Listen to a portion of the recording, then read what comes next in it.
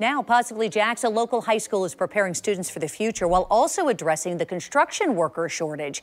Numbers show that 500,000 construction jobs would need to be filled just this year to meet the demand. News for Jack's reporter Amanda DeVoe explains A. Philip Randolph Career Academies construction program prepares students to join the workforce as soon as they graduate. Inside of Michael Burt's classroom, students are getting to work. He's the welding instructor at A. Philip Randolph Career Academies and teaches 65 students hands-on skills they can use as soon as they graduate. They love the hands-on part about it. They love that they can go straight from high school into a job making good money. So they absolutely love it. Numbers released from the Associated Builders and Contractors Group shows 500,000 construction jobs need to be filled nationwide this year alone. Experts say it's a problem the construction industry has been dealing with since before the pandemic. There's a huge shortage of welders right now in any construction trade.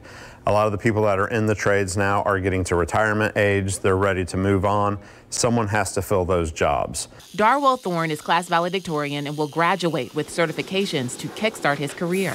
Having this experience in high school is really important because when you're going into the field, you're going to have that step up above other people that are trying to look for the same job. Jaden Jones says she loves the hands-on training she gets from Burt.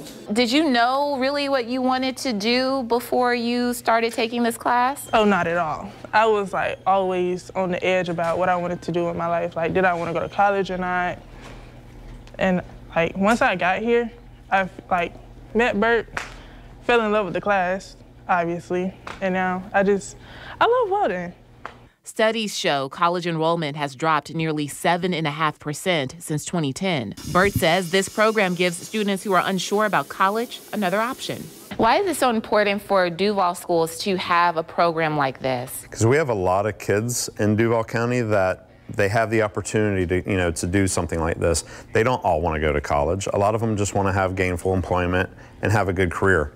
So it's good for the number of kids that we have to push as many through these programs as we can. And just for some perspective here, under DCPS's proposal, A. Philip Randolph is one of the 30 schools that would close and merge programs with other schools in the area under that current proposal. That, of course, is still up for discussion.